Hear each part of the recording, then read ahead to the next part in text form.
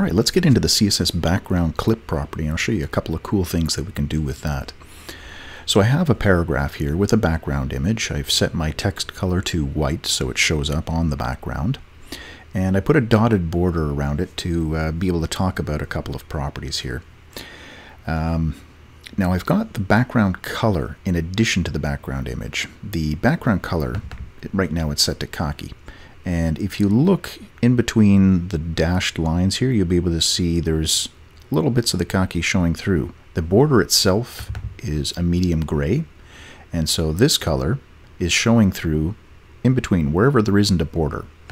And that's default behavior. If I change this color to red, you'd see the red showing up all around here. And the reason I'm doing that is so we can look at what the background clip property does. All right, let's add the property in. So with background clip, by default, what it's doing is going to the padding box. I'm going to go to content box, and we can see this is the size of the content area for this paragraph. The text goes right to the edge of that. That is the content box. If we change this to padding box, what we're doing is we're changing where the background is going to be rendered. That's what the background clip property does. It says, I want to cover the content and the padding for this. If I change this to border box, what it will do is it will come out underneath the border here as well. And there we can see the little blue down the side here. So it is sticking out here. Oh, sorry. Yes, it is sticking out this side because the image extends beyond this side. The background position property will let us change where the image is. So I can do center, and it's going to shift it over. Now it's sticking out both sides like this. And we can do center, center, which will center it vertically and horizontally. Okay, so coming back to the background clip. So we have content box, padding box, and border box. Those three properties, great. They let us determine where the background image extends, so we can put it behind the border. Now, most of the time, you're just going to have a solid border if you have a border at all. So it's going to end up like this. The content and padding box, it's important to understand those. But there's one other cool thing. There's a new value that's been added for background clip, and that is text. This is going to let the background only show through where there is text. Now you'll notice I've changed it here, but nothing is happening.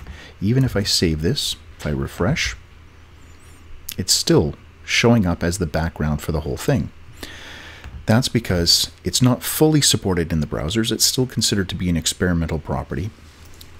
But if we come in here and we say WebKit background clip and set that to text as well, there we are. It no longer shows up as the background for the body. It's actually showing through the text, but the text has been set to color white.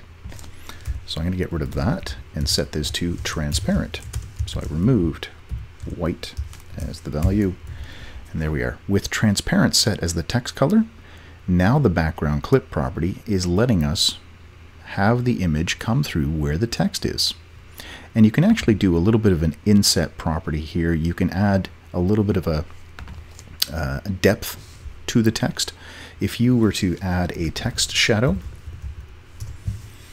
and let's just do 2 pixels left and right and 2 pixel blur, and we'll do RGBA. We'll set it to white with, let's say, 50% alpha. There we are.